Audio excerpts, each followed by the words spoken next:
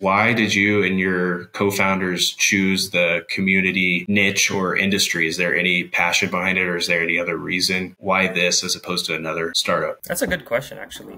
So when Viraj and I were both in college, we were at Georgia State University at the time. We recognized that it was very difficult for us to connect with all the organizations on campus, whatever clubs are out there. So the university had this very old, outdated system that kind of just lists all the clubs there, but we don't know who to reach out to, when those clubs are active, when the timings, dates, and things like that are happening for the or events for the clubs. We were like, man, this is frustrating. I wish there was a platform in which, and then Hmm. it hit us. We're like, why don't we just build it if that doesn't exist? And that's kind of how our original goal started, so that all the college organizations could get on board and students have direct access to all those organizations and events on campus.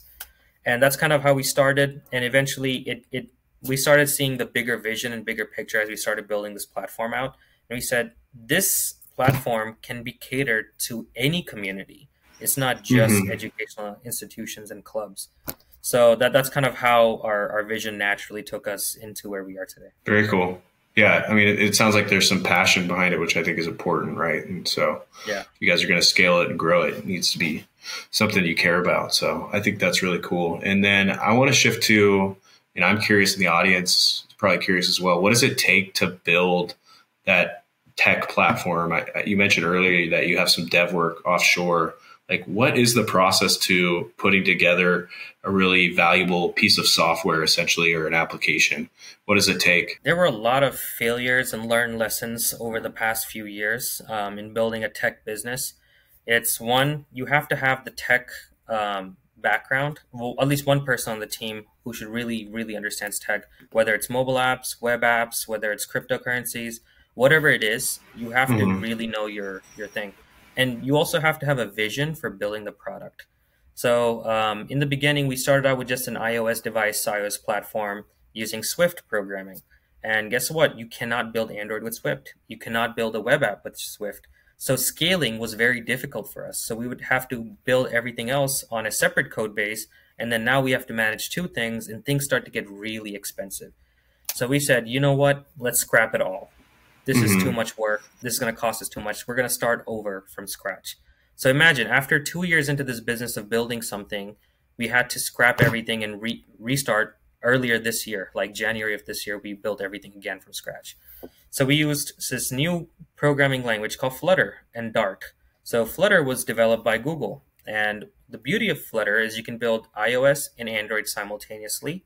And you Hmm. can also integrate Swift code into Flutter to also allocate for new iOS updates that are always Apple's always pushing out. And the beauty of that is you can also build web app using the same APIs you built on Android and iOS. So now you have one code base for three platforms simultaneously.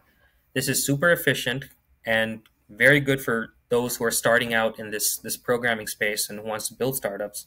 I highly recommend using Flutter over React or React.js, React Native, whatever it is, Angular that people use.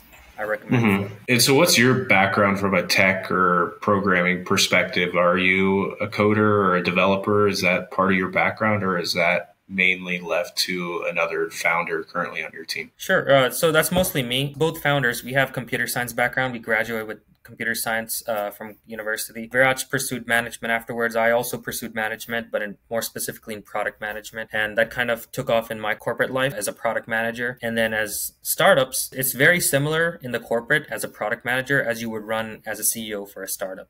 Same thing, but Hmm. you're building products at a company versus you're building your Hmm. own product for your own company. And with that technical background that I have, I constantly keep innovating. You know, now you have this Chat GPT, OpenAI, all these cool little AI products launching. And this is the industry where you have to make use of all of that new technology and see how you can drive engagement for communities because no other platform is doing that today. And that's kind of where we also want to be in the forefront of AI for community management. That's kind of where our vision is taking us in this space.